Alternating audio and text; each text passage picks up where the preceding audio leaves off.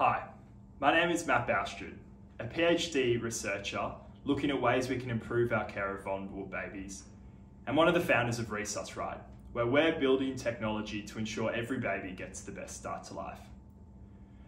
We've developed the ResusRight Juno monitor to increase the effectiveness of neonatal resuscitation training by providing feedback on resuscitation technique and effective volume delivery. Mask leak has been demonstrated to be a common problem in neonatal resuscitation and widely variable, even amongst experienced resuscitators. Studies have shown that the most resuscitators are unaware of the extent of their mask leak, which makes it impossible to address and fix. Substantial unrecognised mask leak has the potential to interfere with resuscitation by reducing tidal volumes delivered to the infant. It also can increase the variability of tidal volumes, which can lead to excessively large breaths with the potential to injure the delicate newborn lungs. The Juno provides intuitive, objective feedback so that clinicians can adjust and perfect their technique. A large study across 13 Australian hospitals demonstrated that when clinicians have access to a monitor and are aware of how much mask leak they deliver more effective ventilation at the end of the session. The Juno monitor enables trainees to deliberately practice and improve their technique with immediate feedback.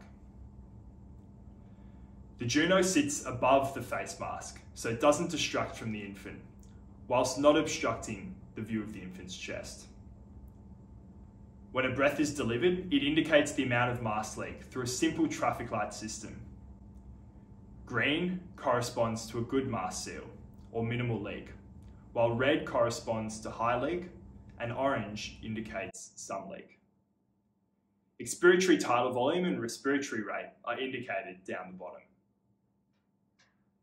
To assist clinicians with identifying the correct volume of air to deliver to infants of various sizes, tidal volume measurements are translated into an approximate infant size. If I deliver around 20 mils of air to the manikin, then this is approximately appropriate for an infant of 3 to 4 kilograms, assuming an appropriate tidal volume range of 6 mils per kilogram. If I only deliver 8 mils of air to the manikin, then this is approximately appropriate for an infant of 1 to 2 kilograms. This is particularly useful for seeing the effect of adjusting the PIP and PEEP on tidal volumes, as well as seeing the effect of different squeeze sizes on the self-inflating bag. With the Juno, it is immediately obvious how different techniques impact the effectiveness of resuscitation. For instance, incorrect face mask selection introduces a big leak into the system. When you select the right face mask size, you can completely get rid of the leak.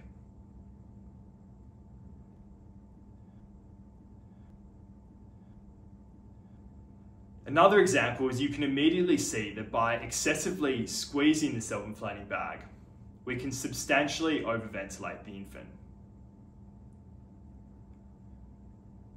The Juno is compatible with any T-piece resuscitator or self-inflating bag system.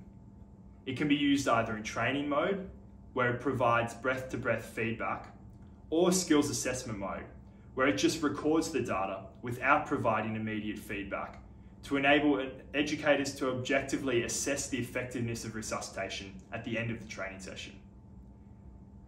It enables clinicians to train more effectively, to practice skills regularly, and for objective assessment of skills during a training session so that every clinician can ensure that their manual ventilation skills are ready for a resuscitation whenever it might occur.